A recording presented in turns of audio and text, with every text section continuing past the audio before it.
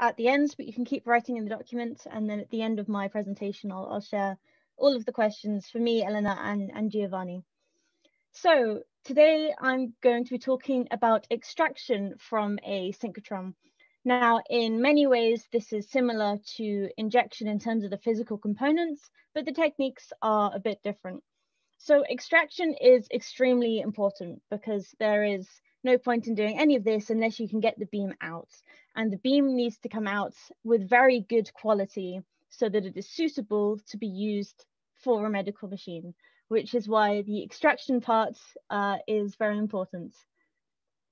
So what properties are we looking for when we have a beam for ion therapy?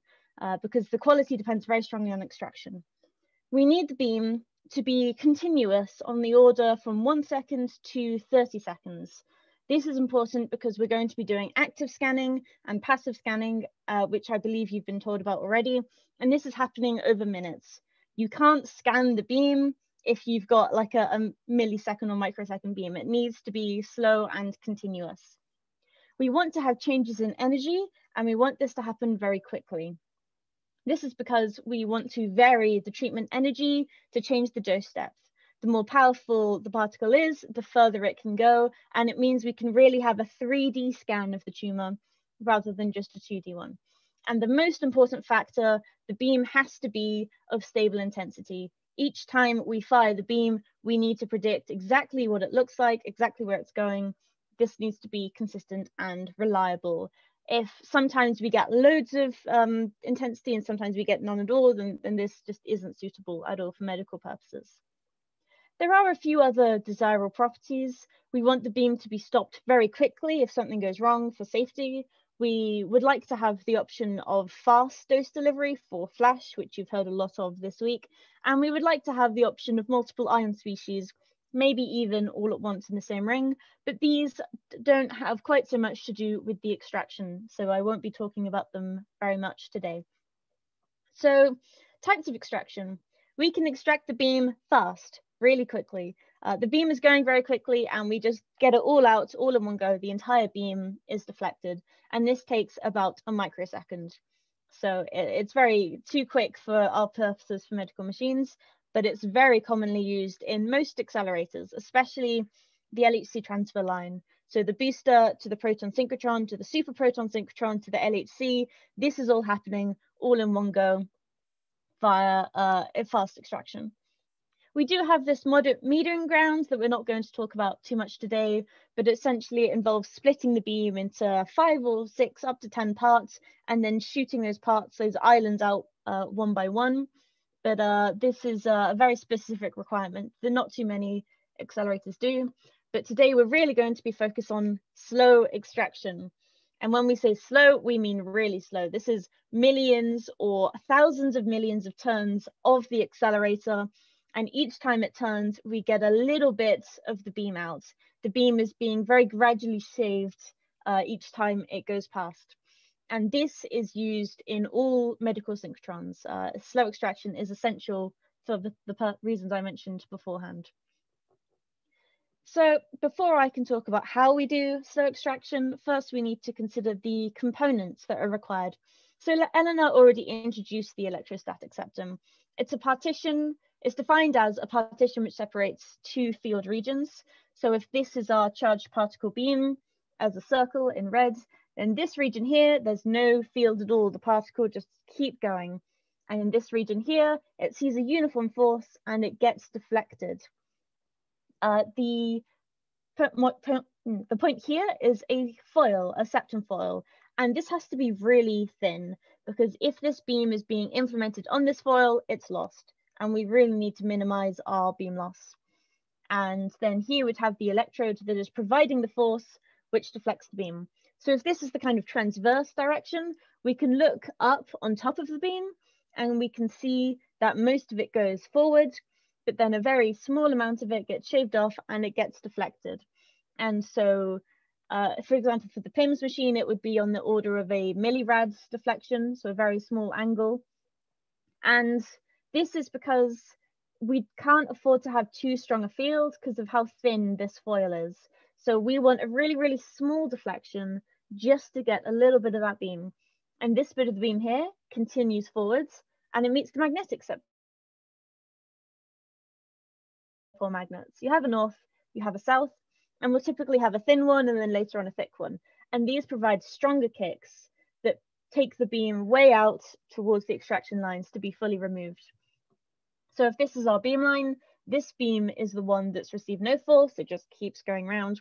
But this is our beam that's been a little bit deflected and it goes through the dipole magnet and it receives an even larger kick to leave the ring. There are a few more components which you may hear about when considering extraction. We have bumpers. So if your particle is coming along, this grey line here is the bumper magnet and it brings it closer to where the electric septum might be. And this means that if you don't want to extract, your beam just keeps going and it's really far away from the septum. But when you do want to extract, then you can turn these kickers on, bring it a bit closer, have a bit of particles lost, and then bring it back to circle around the beam normally. And then there are kicker magnets, which Eleanor mentioned, and it just gives you one magnetic kick, the entire beam is lost, and it goes to the, say, magnetic septum to be kicked out. So how would this look like for fast extraction? So we want to remove the beam, say, just in one turn, as an example. So this in red is our beam and it's circulating through normally on axis. We introduce our kicker, we turn it on, and the beam gets deflected by a very small angle. We introduce the larger magnetic septum, which gives a substantially larger angle, and then the beam leaves the machine. So that's the kind of simple aspect of extraction. To extract slowly, it's a bit more difficult, so we'll take the time to kind of understand this fully. For slow extraction, we purposefully make the beam unstable. We want to shake it up so that we're gradually just extracting a few particles each turn. To do this, Eleanor mentioned for injection, you have a kind of quarter resonance so that it rotates by a quarter each time. Here we're putting it on a third order resonance, which means we have a third integer tune. I believe Marius mentioned tune beforehand. This means that the particle returns to its original position every 3 turns. The particle will start off here, after 1 turn, jump over here, next turn, jump over here, and then finally returns back to its original position. And when it does this, it forms a triangular shape. So the beam at the center with the small amplitude, it's very circular, and the larger you go out, the more triangular the beam forms. And once we get to this stage, we introduce higher order fields which shape this instability into the form that we want to get the particles to come out. So what is the magnet that we use to shape this instability? It's called a sextupole, which I believe may have been mentioned before.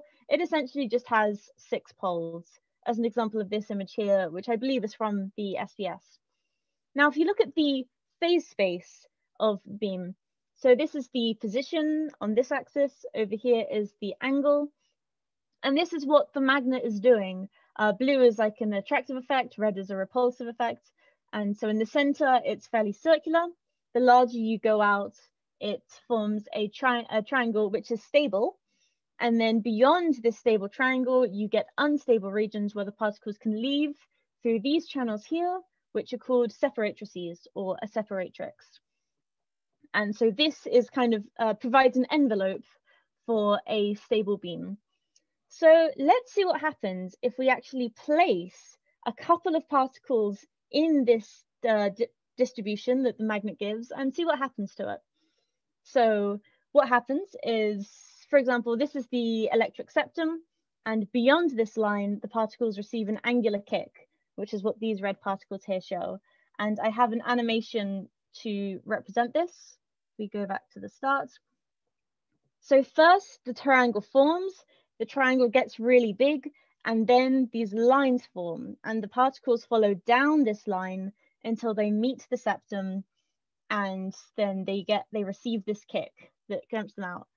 And so in this animation, it looks very smooth because I'm only taking every 3rd turn.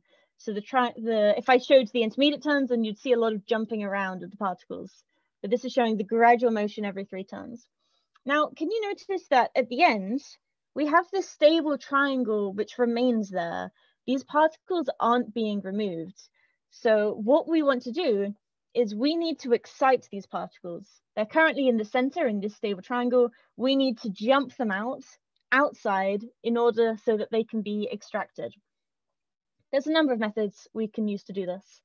So one is called betatron core, and this is where we change the momentum of the beam and we actually change the shape of the triangle. So initially, all the particles are stable, they're within the triangle, they're not going anywhere. We increase the momentum of the beam, the triangle shrinks, and then any particles that are outside this triangle are going to gradually over time get extracted. And it's a very kind of smooth process. The triangle gets smaller, the beams gradually get lost. And this is a very stable way of extracting the beam. However, it does take some time because with each new energy, you have to set up the triangle again and shrink it. We have radio frequency knockout excitation, and this is increasing the amplitude of the particles. We introduce some stochastic noise, and so any particles that are within here will jump out, just go straight out of the triangle and leave. And this is very good because it can happen very quickly, and it means if we're changing energy quite a lot, it's fine, we can still keep on extracting. So it's very rapid. And so a lot more experiments are starting to use this RF knockout excitation. So what does this look like finally? If you can see this animation here, we have the same effect as before, but you can see that there's no stable triangle forming. Instead, the motion is very continuous. The particles keep going, keep moving. And so last time, by the time we were at 500 tons, it was just a core triangle. Here we're getting to 500 tons and the beam is still being lost. So this animation runs up to thousands of tons, and even then we're still receiving particles, they're still being lost. And they're still going towards the septum and receiving this kick. So what's the kind of goal here in doing slow extraction? Well, the measure of importance is called beam spill. It's also known as particle flux. It describes number of particles per time period. So this is what we want to avoid. If the particles are being lost kind of all at once and then nothing, you get these peaks, you get these troughs, and it means if we're giving this beam to the patient, we can never be sure whether the particle is going to receive all of the intensity or none of the intensity. It's really very unreliable. We want to design our way in such a way that it's very, very smooth. We have this gradual kind of, we know what the intensity is as it goes on.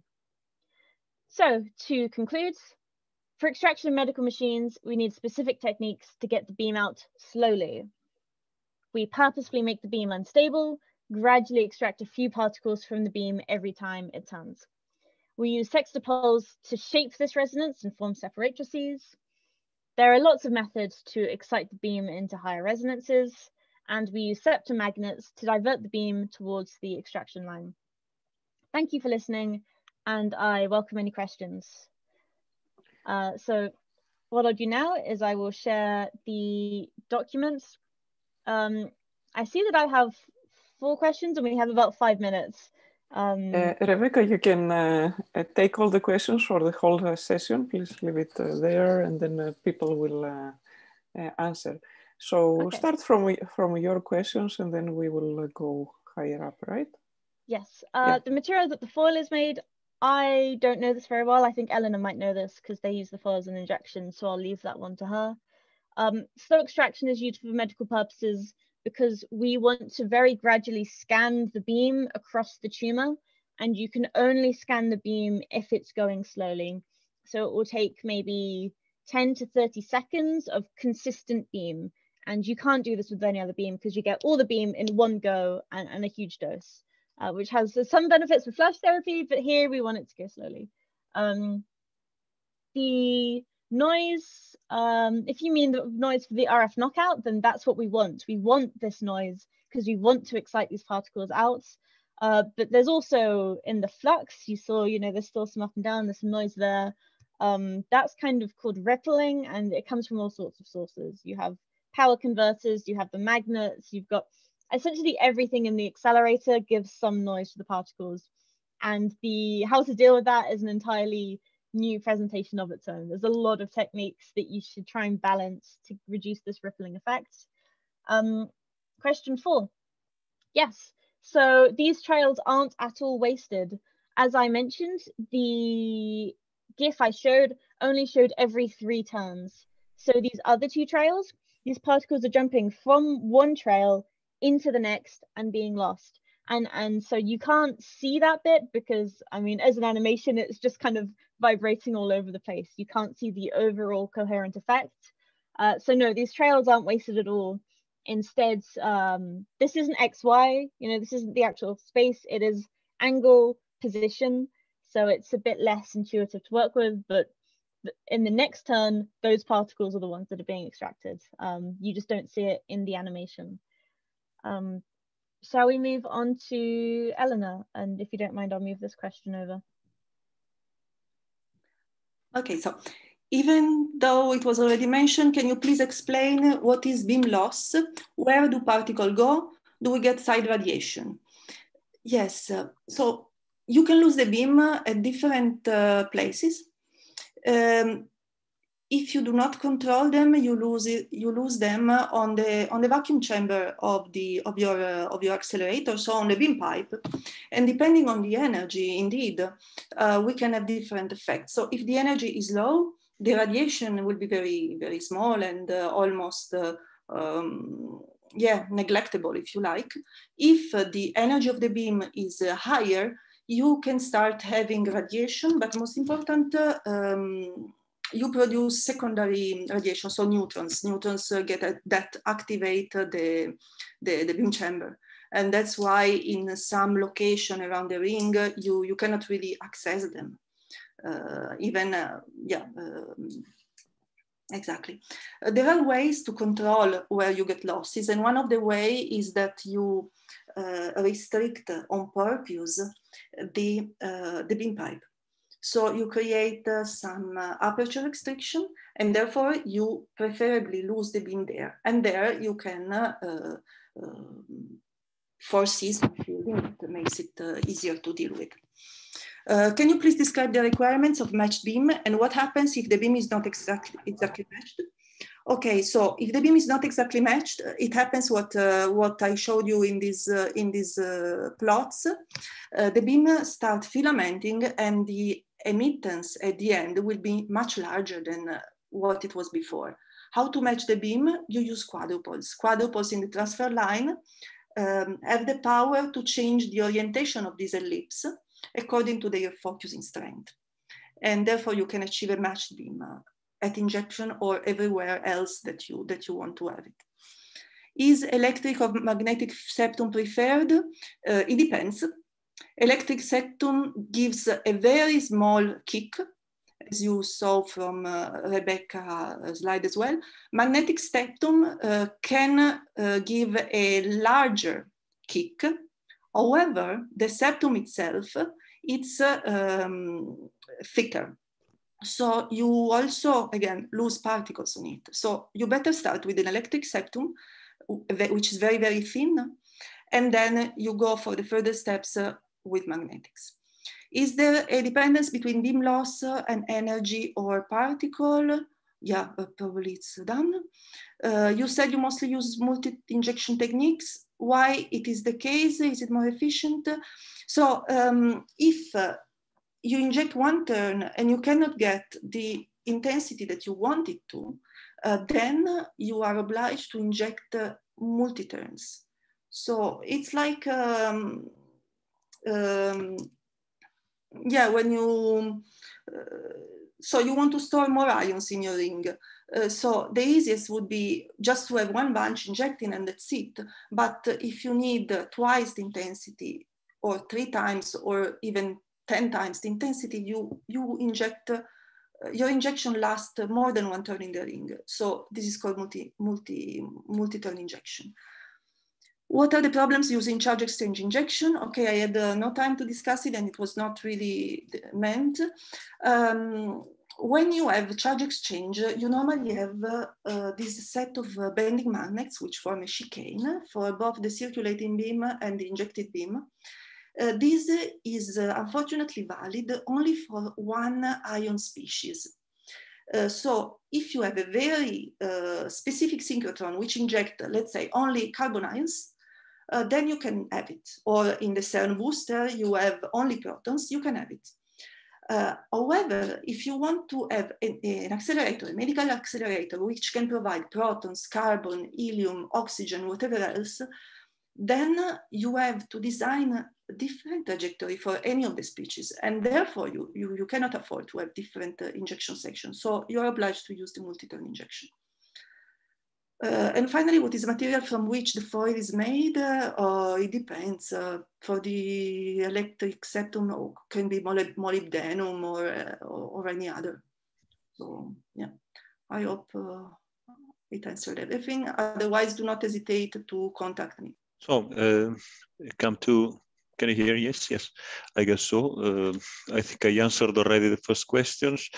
Can we make even smaller LINACs? Yes, I mean, it depends on the scopes.